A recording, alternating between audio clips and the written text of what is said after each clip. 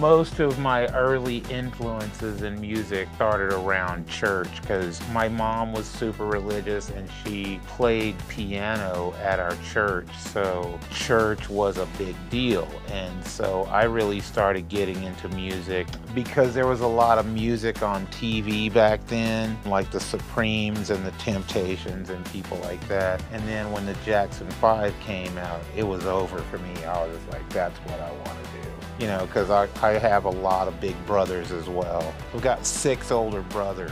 When we were kids, my mom would make us sing in church. And most of my brothers hated it, but I loved it. That was my favorite thing in the world. My name is Peter Williams, and I'm with Music on the West Side.